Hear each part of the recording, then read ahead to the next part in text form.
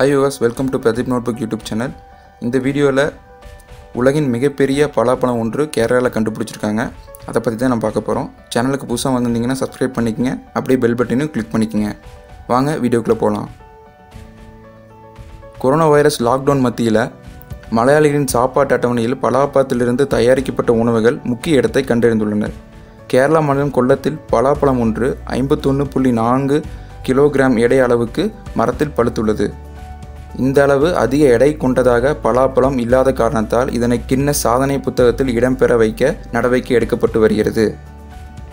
எடமுளக்கல் என்ற கிராமத்தில் குட்டி என்பவருக்கு சொந்தமான தோட்டத்தில்தான் இந்த ராட்சச பலாப்பழம் பழுத்திருக்கிறது.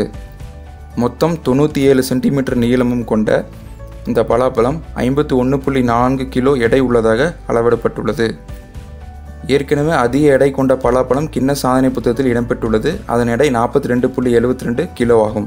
தற்போது கண்டறியப்பட்ட பலாப்பழத்தின் எடை சுமார் 8 கிலோ அதிகம் என்பது குறிப்பிடத்தக்கது. இது குறித்து விவசாயி குட்டி கூறுகையில், இணையத்தில் தேடி பார்த்தேன், 42.72 கிலோ கொண்ட பலாப்பழம் தான் அதிக எடை கொண்டதாக கின்னஸ் புத்தகத்தில் இடம்பெற்றிருந்தது. எனவே எனது பலாப்பழத்தை கின்னஸ் புத்தகத்தில் இடம்பெற செய்ய வேண்டுமென்று கோரிக்கை விண்ணப்பித்துள்ளேன். லிம்கா புத்தகத்தில் இடம்பெறவும் விண்ணப்பம் செய்திருக்கிறேன் என்று கூறினார். மனிதர்களின் சாதனைகள் மற்றும் இயற்கையின் அதிசயங்கள் ஆகியவை கின்னஸ் உலக சாதனை புத்தகத்தில் பதிவு செய்யப்படும் என்பது குறிப்பிடத்தக்கது.